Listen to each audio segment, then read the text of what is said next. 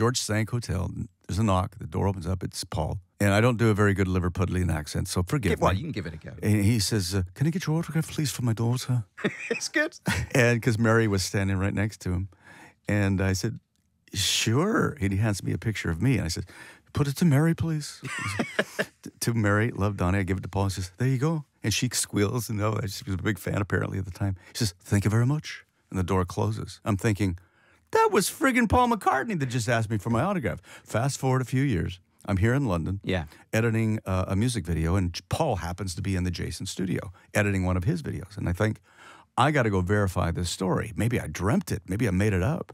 So I walk in, I say, hey, Paul, hey, Donnie, how are we? We're talking. I said, Paul, I got to verify something. And he said, Donnie, not only did it happen, but your autograph is one of the very few autographs I've ever asked for in my life. It's true. It's kind of cool.